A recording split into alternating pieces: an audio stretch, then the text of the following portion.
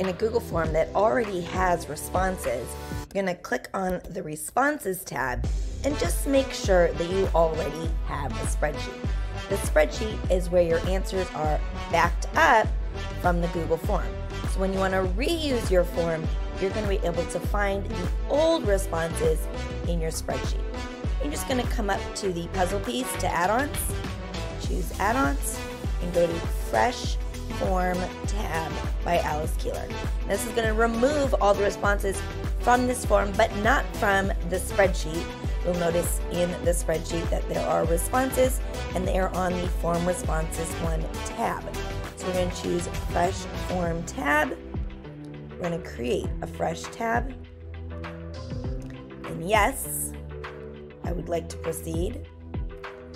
And you'll notice it now has 0 responses. It's ready to go for using again. Now go over to the spreadsheet and notice that the spreadsheet now has 2 tabs, the original responses and a fresh tab for incoming responses.